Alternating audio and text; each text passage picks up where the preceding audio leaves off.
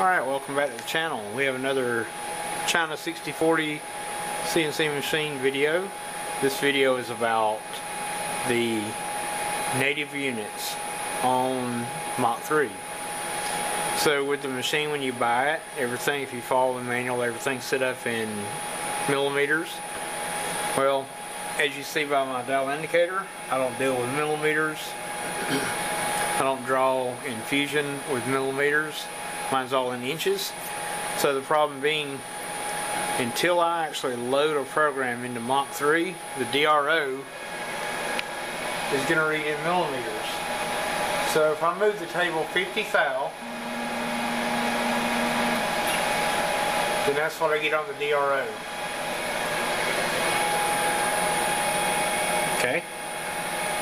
So now the problem with that is if I'm just jogging the table around, I can't accurately tell how far I'm moving the table.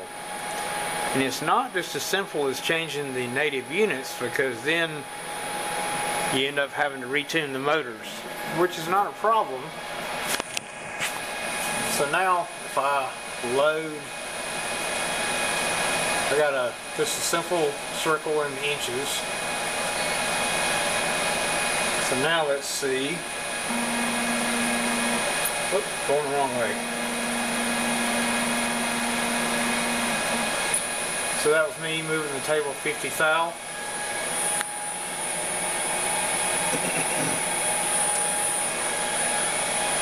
So now that works, but I don't want to have to just simply load a program for that to work.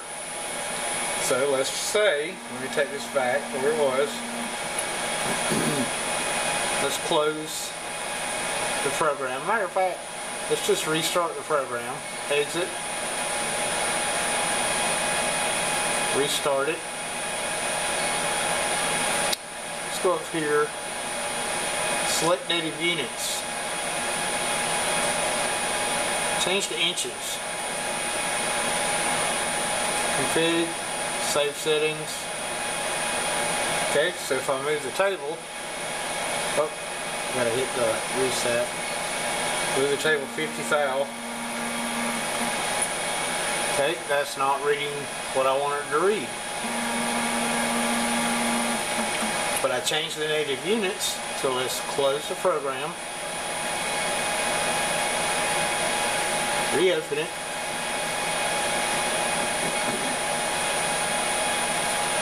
Let's try the 50 thou. Still not reading. The DRO is not reading in inches like I want it to. And it's listed here in inches. Okay? So let's load a program. Okay, we'll zero this.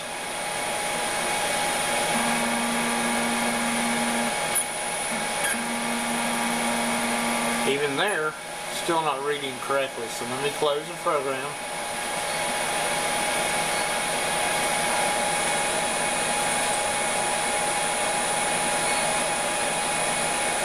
Do our 50 thou. There's our 50. Okay, let me show you the motor tuning. So on there's our inches. And in the motor tuning, you can see the steps per and the velocity has changed. This is what you end up with when you do the motor tuning to actually get the DRO to read correctly. So let's see if we can go back and load the standard Mach3.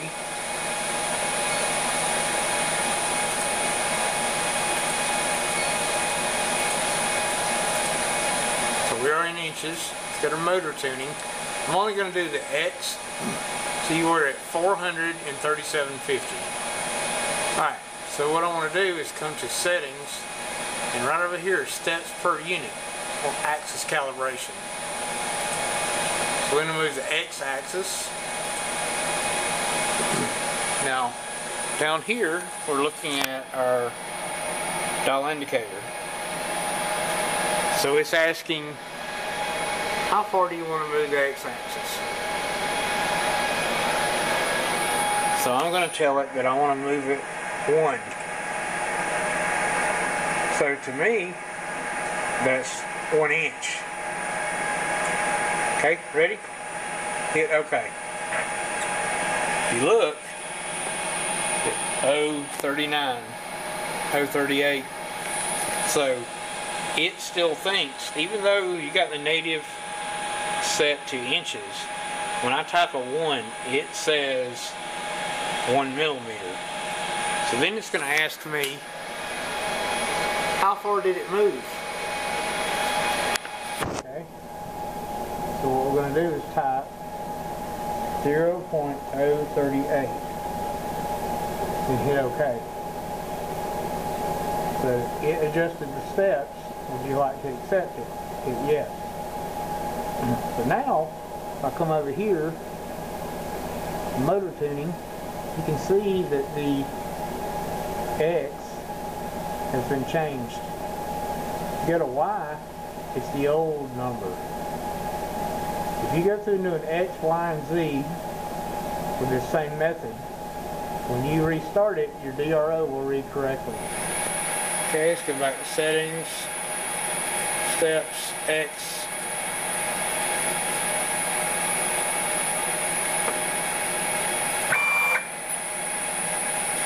So that actually went 1 inch 19. So we're going to come up here and tell it 1 inch 019.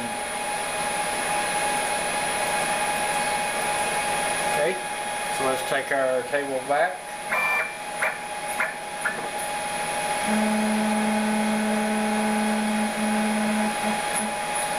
Alright,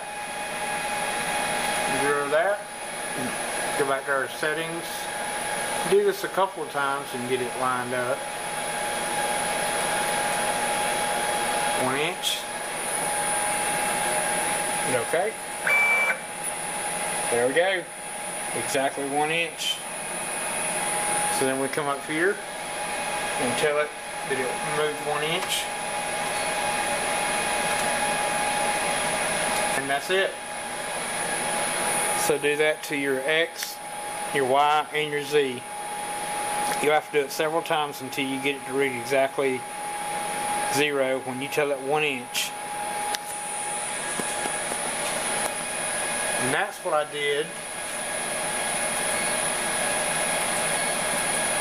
on the Mach3 rotary when I set up my rotary table.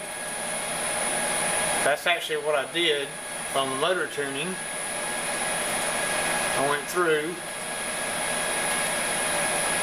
There's my settings for X, Y, Z, and A. And since I did that, then my table is reading in inches now.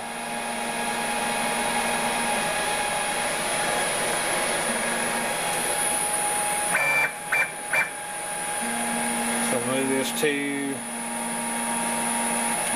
0. Fill that out. 50 thou. 100 thou.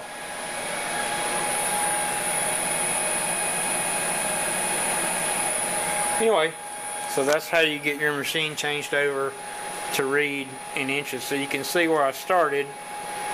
These are all my millimeter settings, and then my inches settings, and my drive for my rotary table. So now my machine reads inches. Okay, I know this is kind of long and drawn out, and I appreciate you hanging in there with me. Once you calibrate your machine, you don't have to do it again. It's kind of a pain in the butt to go through all of it, but it's kind of nice when you fire the machine up. It's reading in inches. One thing that I forgot to mention, let me show you, is your safe Z setup. So it's nice to have the safe Z set up correctly.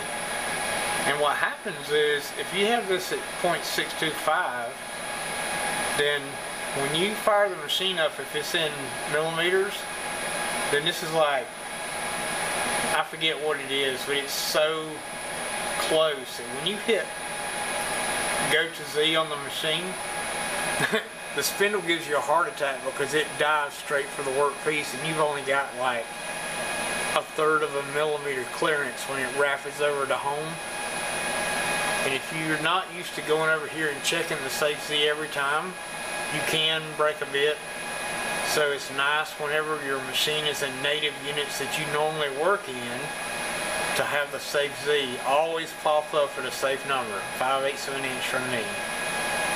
So anyway, if you got any use out of that, then be sure to share this video with anyone who has the hobby machines or the 6040, and if you would hit the little subscribe button and click the bell so you can be notified when I upload videos. I have a video coming up of upgrading the controller box on this machine, so stay tuned. You don't want to miss that. So anyway, thanks for watching, and we'll see you on the next video.